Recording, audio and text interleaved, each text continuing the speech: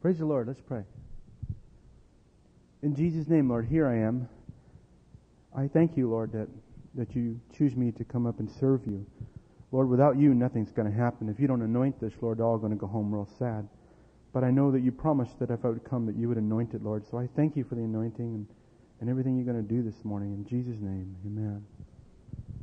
Praise God. Good morning, precious people of the Lord. Hey, you're His possession. That's what I heard. Heard you're His possession, and you're the most precious thing He wants. More than everything He made, you're the ones. Isn't that neat? The saints of God. Praise God.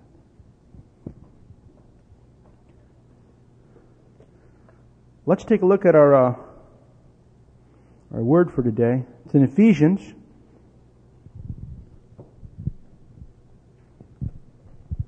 It's going to be Ephesians 1:13.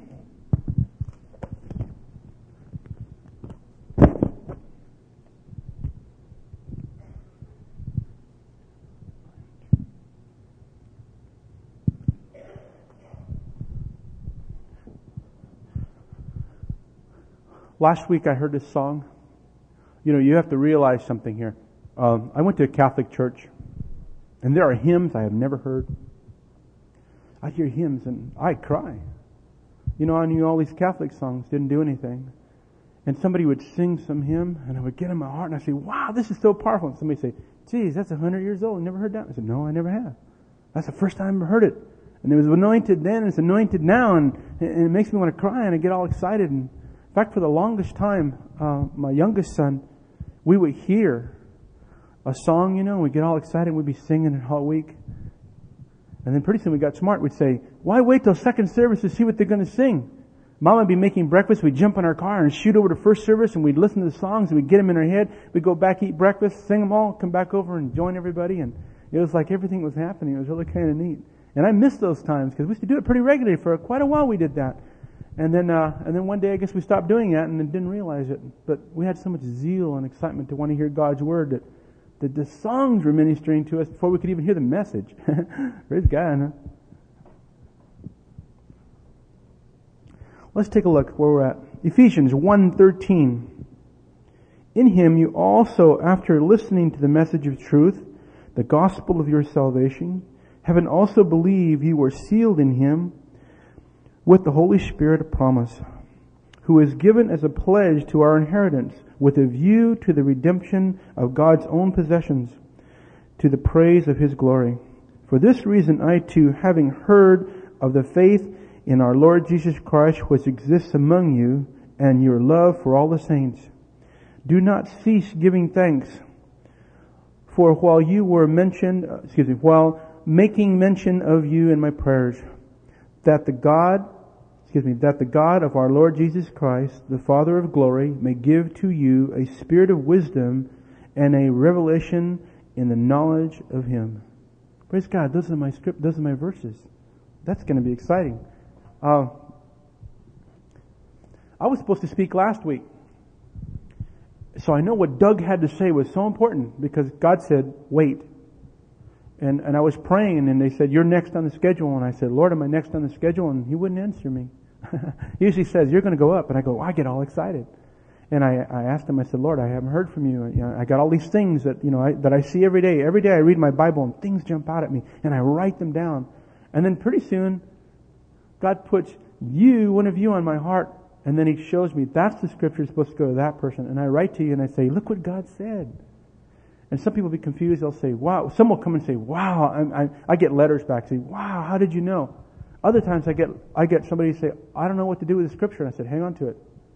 God might send somebody your way and you're going to have His word right on your hand. But I just know that God calls me to do that. So I get all excited. And as the scriptures jump out at me, I get all excited. And last week was coming up and God wasn't saying anything to me. And I thought, wow, you know, if He stops talking to me, I'm totally worthless to you. I want to bring what He says. You don't want to hear me talk. You want to know what He wants you to know. That's what I want to know. And so when it didn't happen, I got kind of concerned. I thought, well, God will take care of it. And then Ron came to me and said, you're not going to speak this week. You're going to speak next week. It was kind of like I already knew that. So I came expecting. I said, because God said Doug was going to speak next week. And he interrupted the course of what was supposed to happen. I knew something special was going to happen. So I heard and I listened. And he spoke about loving your wives, and it was really neat. And so I know that was supposed to be said, boy, and if you didn't pick up on that, you better get the tape because you're going to miss something. There were some seeds planted last week. They're supposed to grow all this whole year with you and your spouse and your wife. And if you didn't get them, boy, get the tape. Or stop Doug in the hallway and say, I demand to know what you said last week. Because I don't want to miss anything. Last week when I was sitting back over there, I heard a song that says, how priceless, how precious is your unfailing love. Precious. First one I think physically precious. What's precious? You know what's precious? My youngest son being real small, I don't know, maybe 6, 7 years, I don't remember how old.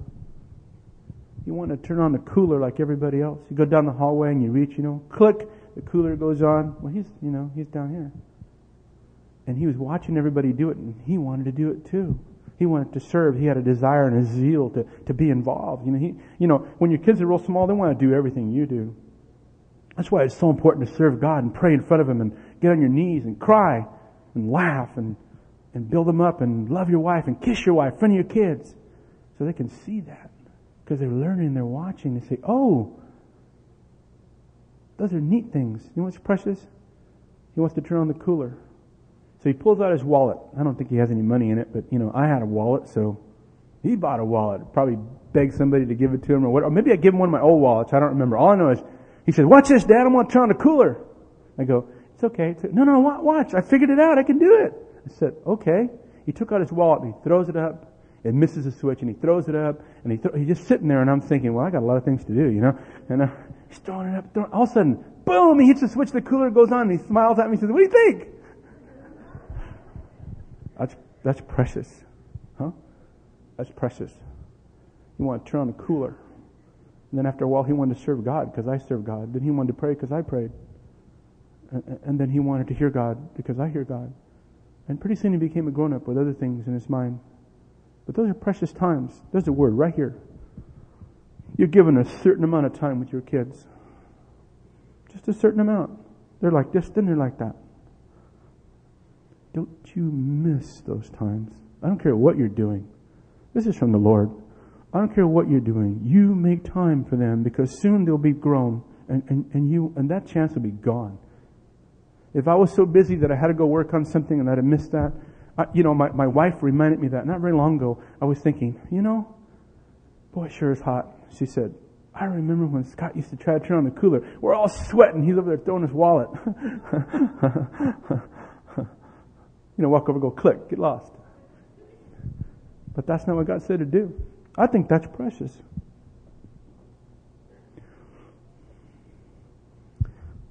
My daughter, I have a handicapped daughter, and she's really pretty, and we had all these plans. We're going to have a little girl. We wanted to have dresses. And, this is something foreign to me. I grew up with a brother. And so I got all excited and everything. And the first time she came home, and she didn't have a lot of hair, somebody stuck a ribbon on her hair. And at first, when you're a guy, you just look at it and say, well, that's kind of funny. She ain't got any hair. You stick a ribbon in her hair, big old ribbon, little teeny wee little hair sticking up on the top, Then I looked at it and I thought, that's kind of cute. And I kept looking at it and go, wow, she looks so pretty. I go, wow, that's precious. She'd smile at me, big old ribbon on her head. And I thought, when I think about precious, I think about those things. I think about wanting to love God so much, that I'd go to sleep and I would say, oh Lord, please wake me up. When I wake up, be the first thing on my mind. I think that you can do that. You said that you would give me the desires of my heart. And my desire is to open my eyes and think of you before I think of anything else. And I'd go to sleep and I would be waiting. I'd go to sleep. I couldn't sleep, Sounds kind of crazy, huh? I wake up in the morning. Praise the Lord!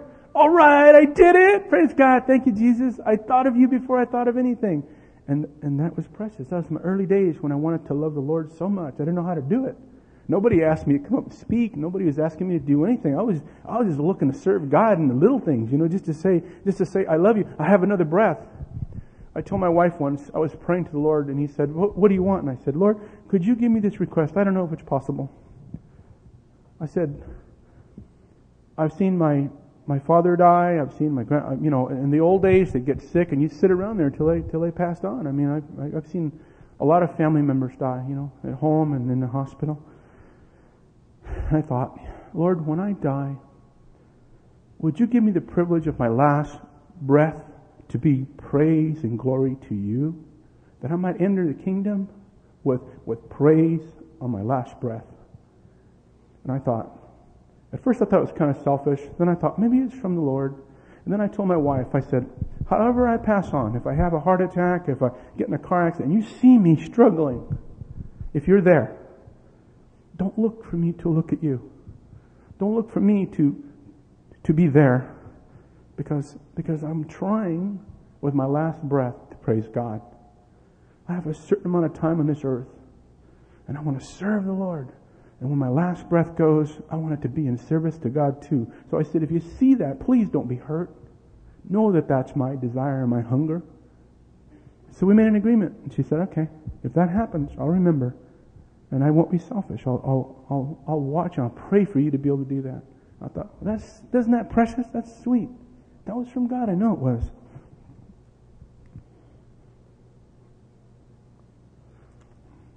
You know what else is precious? First time my wife made dinner. That was precious. Tasted good too. Good thing to say while she's here, right? She got everything fixed up. We went to the grocery store. I think we got one potato, did all the dumb things. And then I wanted to eat. She started doing this and this, and usually I would just follow and eat right after, get it all set, everything's gone. It was precious when I think about that. I think about all the things that God has put on there. Nothing's more precious than His Word. And nothing's more precious than the fact that He died for your sins. And we're getting to that. But I wanted to show you what was on my heart. And as I started thinking of the things, how priceless, how precious is His unfailing love.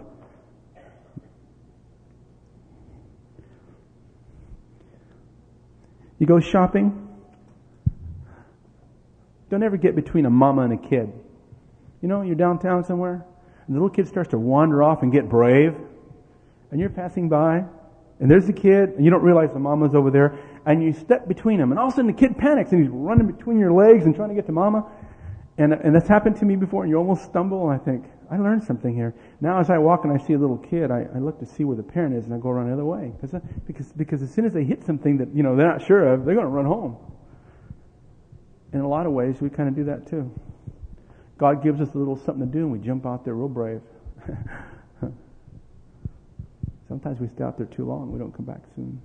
Hear what He's got to say. I want to be like that little kid. Step out there because God told me to step out there. As soon as something happens, go back to the Father. Come to Him as a child.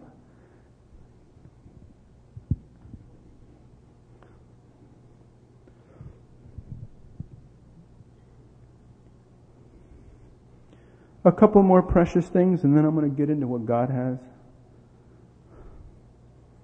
My oldest son, Chuck. See, I did something really wise. I spend time with the kids. I shut off the TV and I spend time with them. A lot of time.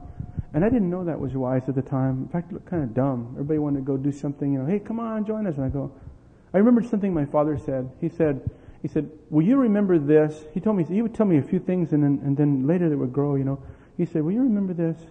When the guys, after you're married, he says, when the guys come over and they say, hey, let's go play pool, or let's go do karate, or let's go do this, let's go work on, when that happens, and you'll look at your wife and say, honey, can I go?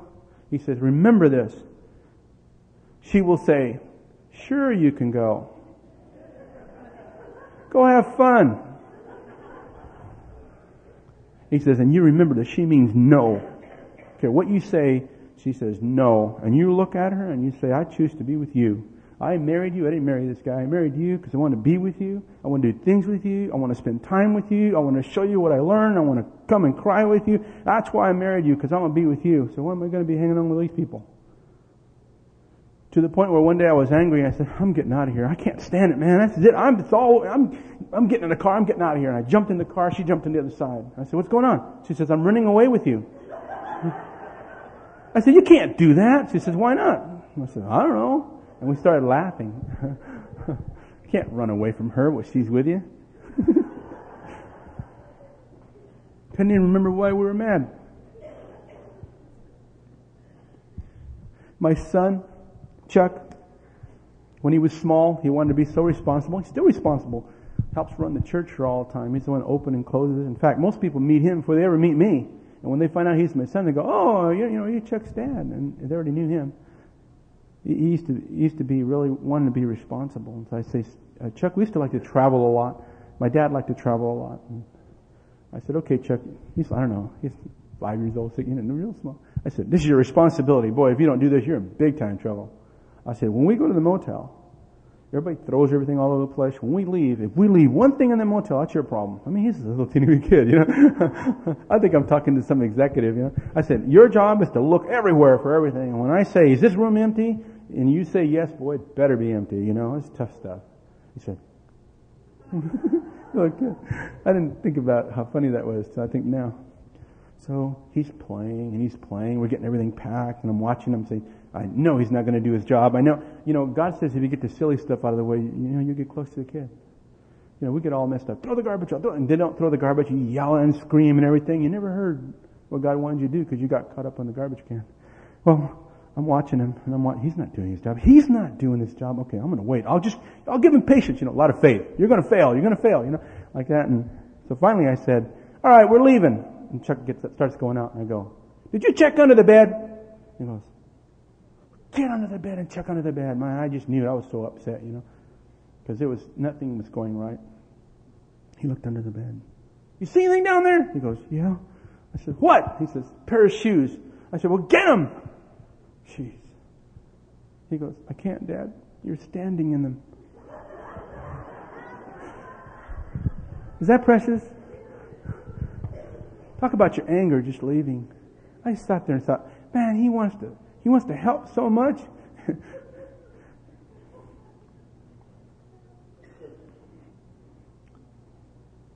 My wife, my precious wife. What's precious? You get married for a while, you don't do everything right. You've never done it before. My father used to say, if there's something you don't like in this household, he wasn't mad when he said it. He said, "You change it in your house." That's what I did. His father was an alcoholic. He saw everything he didn't like, and he said, "You know what? I can't change this, but when I get married, I'm going to do it this way. There's going to be no alcohol in my house." He didn't want that. He didn't desire it. He saw the destruction. And he would tell me, he says, "If you don't like that, when you get your house, you change it. You make a little note of it. This is how I think we're supposed to live.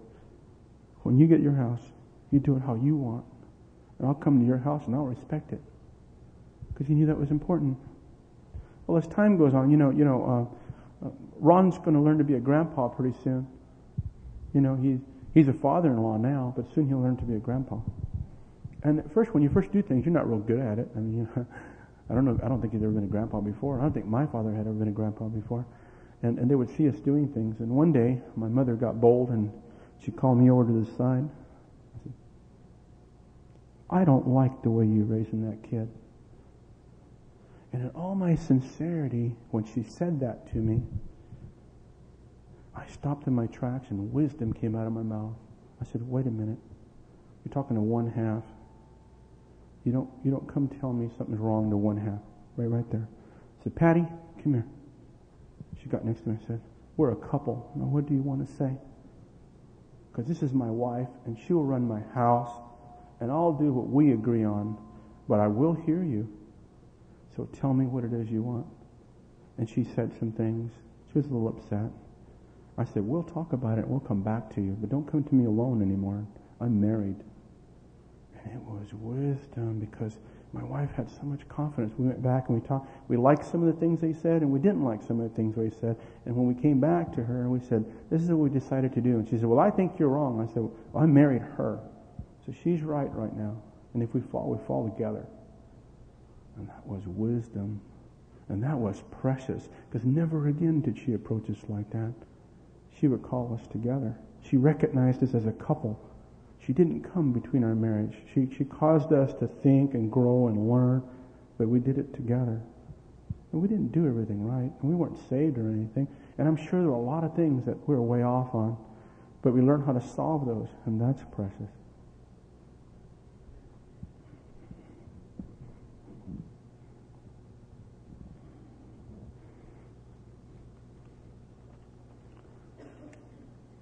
I wrote down some of the things that says, the message is truth.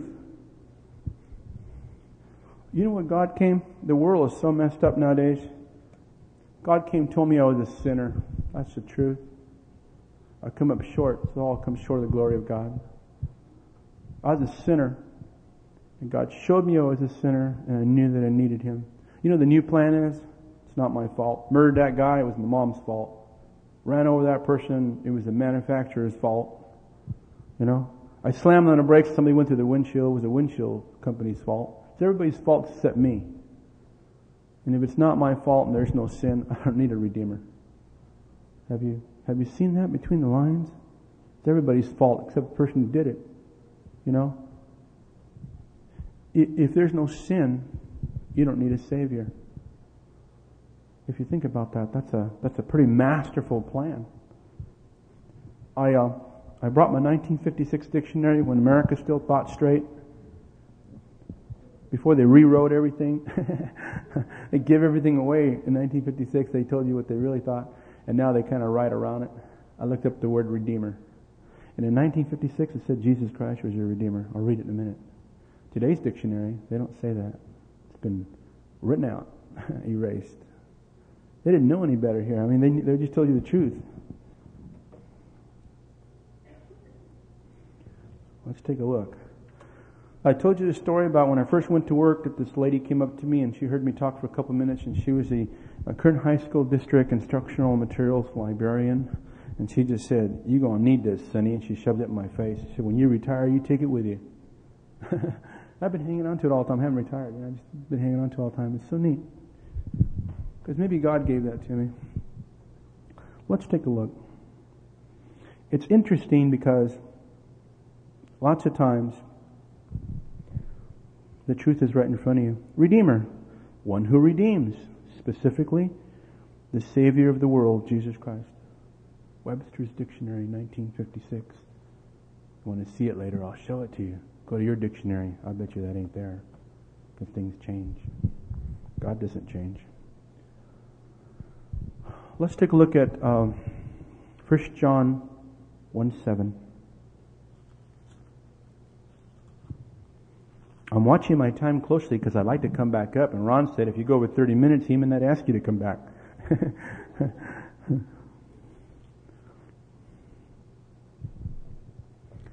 All right, 1 John 1:7. 1 John 1:7. But if we walk in the light as He Himself is in the light, we have fellowship with one another, with another. And the blood of Jesus, His Son, cleanses us from all sin. You see, so the truth is that you're a sinner, and I'm a sinner. And the truth is that Jesus died for our sins. And that's good news. I didn't have to do anything. He already did that. All I have to do is accept it. All I have to do is say, wow, He did it. And I want to accept it. You know, everybody, your religion is such a big mess because everybody's figured out how to get to God. And in the Bible, He wrote how to do it. It's real simple. You say, I'm a sinner, and He forgives you. And you say, come into my heart, and He does. I talk to people from different colleges and stuff, and it's always amazes me when I see somebody come out of a college or a Christian college. It kind of bothers me a little bit. And I'll say, have you ever led anybody to the Lord? And they go, no. Well, why would I want to do that? I was learning. I thought, wow, I see people walk over to this room over here and learn all about God just because they led somebody to the Lord.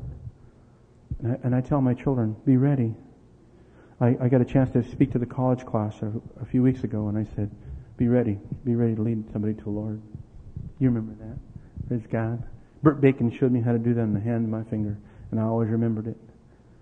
And I showed the college class that. Because I never assume anything. I mean, if I'm talking to you and I say, okay, I'm going to counsel you good. Are you saved? And they go, what do you mean am I saved? And I go, that's the first question to ask, because if you're not there, boy, we got a long way to go. They might get insulted with me. I don't know. I just want to get the basics out of the way. You're saved? Okay, good. We're on this road. You're not saved? Well, I know what I'm supposed to do. Well, what about my problem? Get saved. That's the first step. Lots of times we don't realize how simple that is. God might bring somebody to you, and maybe you don't have anybody else to take them to, and you might wind up having to bring them to the Lord. Romans is really neat. I led the college class to Romans, and I know they've read it many times, but that day they were afraid I was going to call them up and make them do something, so they were really checking it out. Praise God. Huh?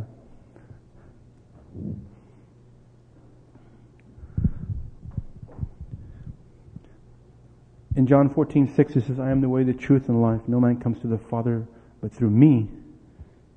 We went to see the Royal Gorge.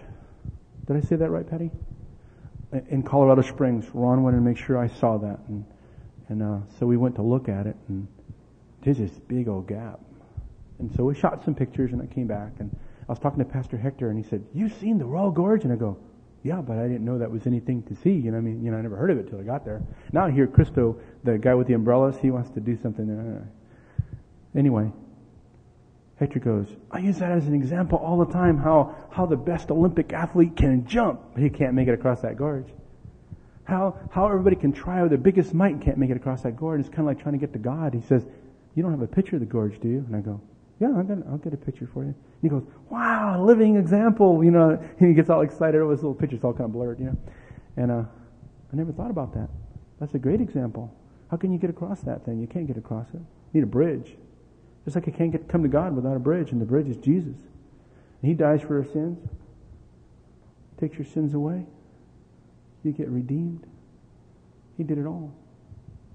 Sometimes we don't know that, the simplicity of that. There could be somebody here that didn't know that. Praise God. We're sealed by the Holy Spirit. Inheritance. Sometimes the inheritance is kind of lost. We get confused. Let's take a look at that, okay? Let's go to Galatians 4:1. Galatians 4:1.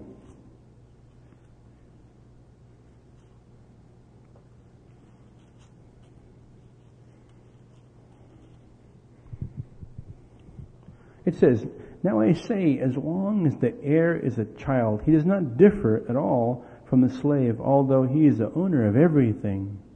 You could get a little confused. You see, I know there's a certain amount of time that's been given to me in my life and given to you in your life. How much of that time will be serving God? It might take a while to find Him, but as soon as you find Him, that time becomes real precious. We talk about precious. Precious is the time you have to serve God. It says, as long as an heir is a child. Please don't get confused.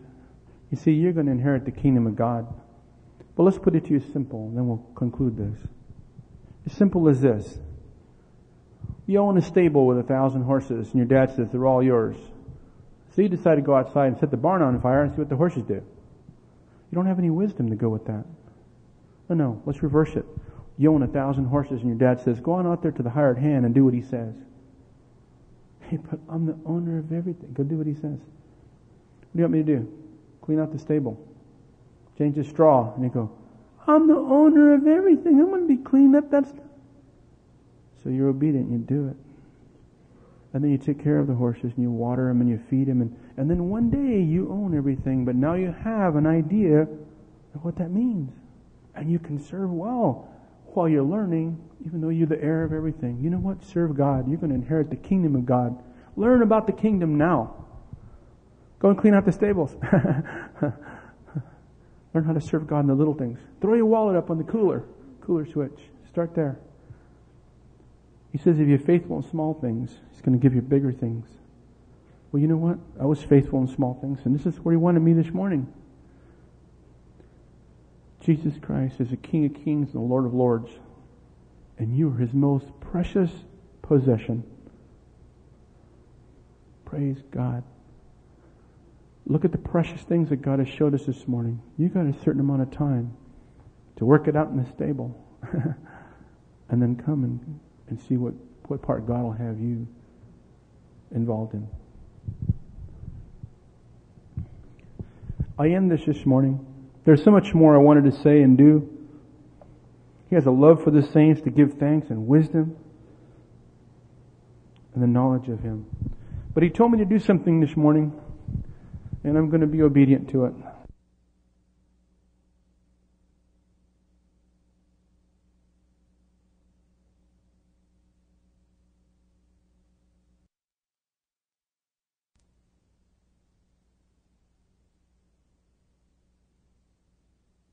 know what? You were bought with a price.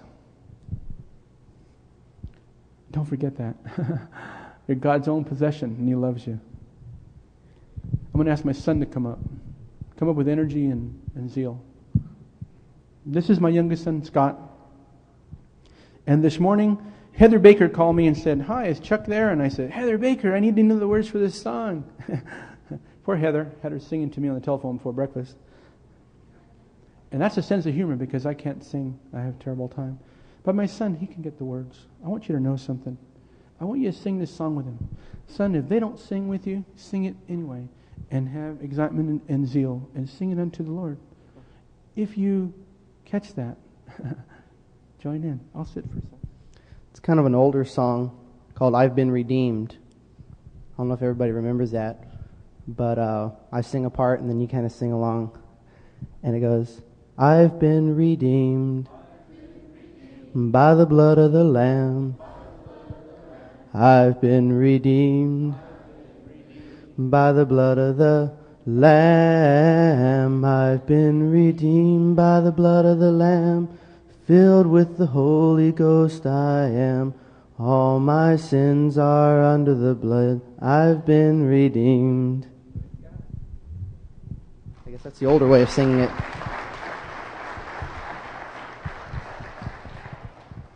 There's more to it. It talks about now Satan's mad, and I'm so glad. I'm covered by the blood. All right, let's go ahead and close. It sounded like a simple message this morning, but I know something went out there. Precious to you is the time that God has given you. Use it wisely. Don't know how to do it? Ask God. Lord, I'm so busy. I've got to do this. I've got to do that. And my kid's in front of me. You know I've got to go make a living. You know I've got to do that. Lord, what is it that you want me to do? And He'll give you the time for those things. Then the last thing is, you know what Jesus did? You want to be an example? Do what He did. He'd go before the Father. And He would pray. And He'd be with God. And God's wisdom would come to Him. Let's take a look at that. And then we're done. Praise the Lord. Let's see if I can find it real quick here. Revelation. It says to be imitators of God. Walk by God. Let's see if I can find it. It's right in front of me somewhere. Mother, start praying because I think it's very important.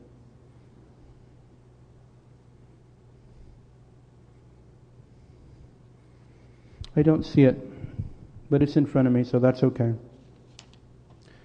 You will see in most scriptures that Jesus went before God, before miracles happened, before He did things. He prayed. One verse it says He prayed all night, and then He went over and did what God said. Be like Him. Be imitators of God. Be imitators of Jesus. If you don't spend time with your kids, they're never going to be anything. They're just going to grow up and they're going to be anything like you. They're going to be whoever that is around them. If the babysitter is wild and crazy, they'll be wild and crazy. Spend time with your kids and then look at that example and spend time with God. If you give Him your time, His revelation, His wisdom, His knowledge will be revealed to you. Let's pray. In Jesus' name, Lord, I thank You for this day. I thank You, Lord, that You're here. I thank You, Lord, that You brought the people that You wanted to bring. And You told them